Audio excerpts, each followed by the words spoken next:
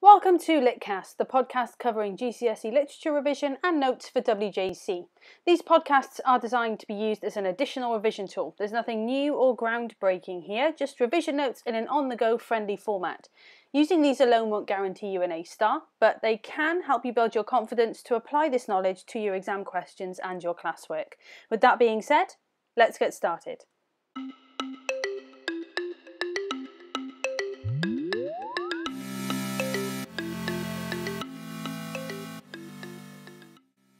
Hello and welcome back to another LitCast. Today we're going to be talking about Lennie Small from Of Mice and Men and discussing his character and the themes that he links to and how to write about him in the exam. So Lennie Small, in contrast to his name, is a big man and one of the main characters in Of Mice and Men. He has limited intelligence and relies on George largely to look after him, and he's almost defined by this and represents the discrimination demonstrated towards people who would have a mental disability in the 1930s. So he copies George in everything George does, he trusts George completely, and that friendship and that relationship is what defines them and makes them unique. And it's a really sort of key contrast to the stark and lonely world of America in the 1930s. So something to remember about Lennie is the difference between his physical and mental capabilities. So he's a powerful man, he's got huge hands, which makes him a brilliant farm labourer, and he's grown up physically, far more so than perhaps someone like Curly, who physically is smaller and therefore it's a source of great frustration to him, and he's quite antagonistic towards Lennie as a result of that. But mentally, Lennie is still like a child, and his innocence is really key to a lot of the decisions that he makes. So Lennie's innocent and asks a lot of innocent questions. Slim immediately sees that Lennie ain't mean, which says a lot about Slim as a character, who's someone that we'll talk about in another episode, but also it gives us that indication that we're meant to understand that Lennie, despite his physical capabilities and then lack of decision-making capabilities, he's deep down a good person, which in a sense adds to the tragedy of the loss of his dreams as a result of his actions.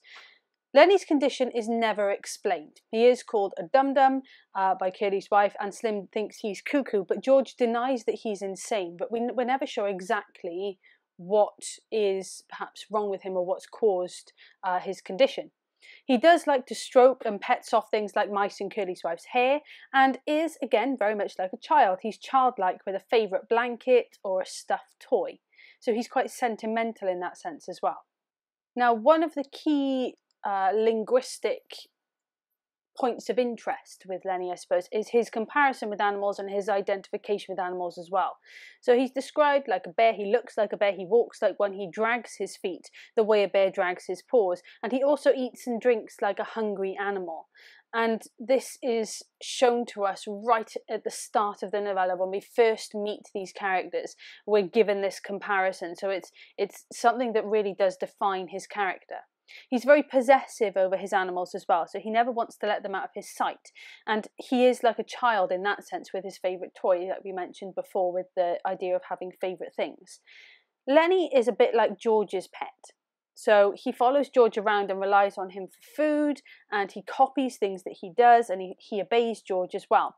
An example would be at the pool, he brings George the mouse like a terrier who doesn't want to bring a ball to its master. So we're shown there the dynamic of their relationship and how it's not one of equals. There's a sense of reliance from Lennie towards George, and then there's a sense of the responsibility from George to Lennie.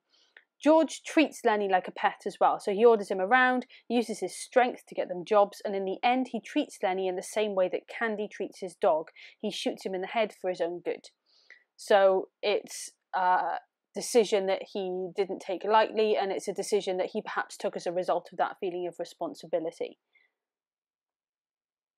We also need to remember, when it comes to Lennie and animals, the foreshadowing of him petting the mouse and killing it because he petted it too hard. That, combined with the anecdote of the girl in weed, give us those ingredients of that idea that something bad is going to happen at the end that involves Lennie doing something like that and killing something almost through kindness. And remember, when you talk about things like foreshadowing in your responses, that does technically reference structure because it is that dramatic structural device. And for the WJEC exam specification, in order to hit those higher bands, you do have to talk about structure in some way. So if it is relevant to your question and if it is relevant to the response that you are trying to give, then it is worth mentioning things like this if you can.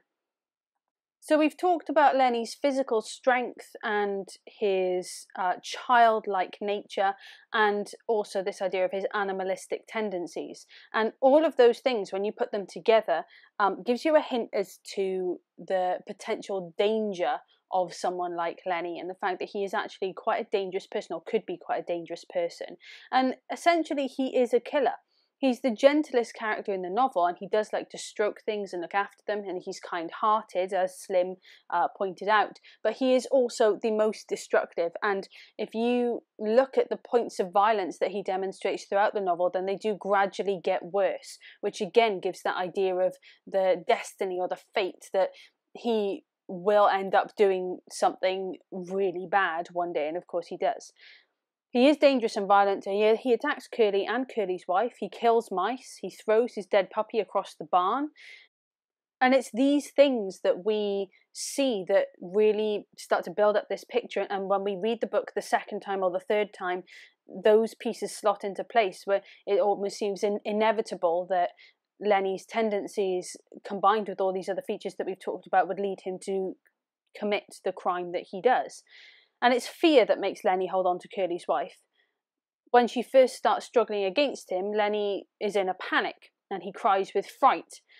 But quite often his fear turns to anger.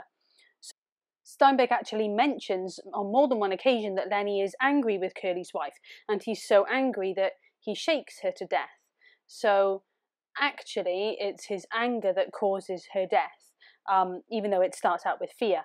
But as readers, we don't see that in kind of the cold light of day. We feel sorry for him because he isn't malicious, he doesn't want to cause pain, and we can't help but feel that it's not his fault because of that innocent, childlike demeanour that he has. It's George that tells him to get Curly when he fights him, and he kills the animals and Curly's wife because he can't control his own strength as well. So there again is that sense of hopelessness that we are kind of encouraged to feel as readers. George explains to Slim that when Curly attacked Lennie, he was just scared and he didn't know what to do. And in Weed, Lennie held onto the girl's dress because it's the only thing he can think to do.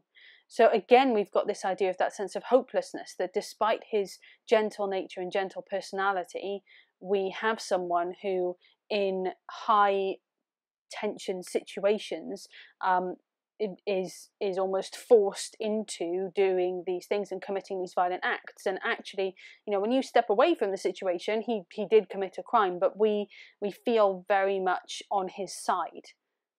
And Steinbeck gives us a lot of different hints to this and builds up this relationship between the reader and Lennie throughout the novella, so that by the time this happens, we are totally, you know, sold when it comes to his personality. Another character that kind of solidifies this opinion for us would be Slim, because he says that Lennie ain't a bit mean, and we've mentioned that before. The fact that Slim is that person that demonstrates good nature and friendship and being open-minded and being that idyllic person and the prince of the ranch and royalty in this time, time of prejudice and negative feelings towards people. The fact that Slim is the wisest and most trusted character in the novella, we're going to believe what he says. We're going to agree with him that Lennie doesn't hurt anything or anyone on purpose, because out of all the characters, he's the one that seems to be the most reasoned. So Lennie really isn't a bad man. He just has trouble controlling himself, and he is capable of showing kindness in his own way. And there's lots of sort of silly moments in the book where we see that. So an example would be when they talk about ketchup, and he says that he wouldn't eat any, George, he'd leave it all for you. So he's demonstrating that there's true friendship there. He's demonstrating that in his world, it's quite a big deal. He would give that over to George. So that relationship again is shown to be really strong. So if you were asked to talk about Lennie in an essay question in the exam, you need to remember that you have to link this character to context. And Steinbeck uses all of these characters to represent certain groups of people or certain stereotypes of 1930s America. So once you've identified that, then it's quite easy to link them to those contextual factors. Now, there's a few different things you could say as an example. The most obvious one would most likely be that Lennie is used to highlight the discrimination that existed against people with disabilities. So in his case, mental, and the fact that such people were outsiders. And we've already mentioned the idea that people called him cuckoo or dumb as hell. He also reflects the vulnerability of disabled people in 1930s society because of the lack of welfare state, his total reliance on George to take care of him, to make sure that he's okay, means that if George wasn't there, he'd end up being killed or locked up. And even that final, the fact that George kills Lennie at the end, even that final moment is an act of kindness from George, because George knows what would happen to Lennie if they got hold of him, and he wants to protect Lennie. So again, there's that idea of that protection there, George protecting him because society won't protect him. He also represents the idea that most dreams were unattainable, so all of these characters you can link to dreams in some way, and the idea that Lennie holds on to that dream and really focuses on it, especially in times of stress, represents the idea that people clung on to those dreams even though there was no way that they were ever going to achieve them. He also represents, along with George, typical ranch workers in some ways. Now, you could also talk about how he differs in some ways. So don't feel like you can't discuss the idea that he breaks normality. I mean, if you were going to write an essay on Slim, for example, you'd talk about the way that he broke kind of the normal stereotypical attitudes of the time. And you can do that the same here. So this friendship is atypical of 1930s America. So again, no stable job, always on the move, itinerant workers, but then you can also talk about this idea of the responsibility and the reliance and the friendship with each other. And then emphasising the sexist and racial prejudices of society because he doesn't understand them. So it's quite an interesting angle to come from, and maybe one that if you're aiming for those higher grades you could explore because it's a bit more abstract. So his naivety kind of stands in stark contrast to the other attitudes of the workers who are perhaps more experienced and understand more the connotations and innuendos behind things. So there's just a few examples of how you could link Lennie to context, and also some notes on him as well. Of course, for the exam you would have to learn some quotes too, but they're things that you'll go through and revise yourself. But hopefully this gives you a bit of an introduction or a confidence booster when looking at the character of Lennie, and maybe gives you some ideas of where to start in terms of collecting those quotes. Thank you very much for listening, and tune into the next one. You've been listening to LitCast, the podcast covering GCSE literature revision and notes for WJEC. This podcast is available to download from castbox.com, so if you're listening on YouTube, the link will be in the description below, where you can download these to listen offline on your phone and on the go. Thank you for listening, and good luck with your revision.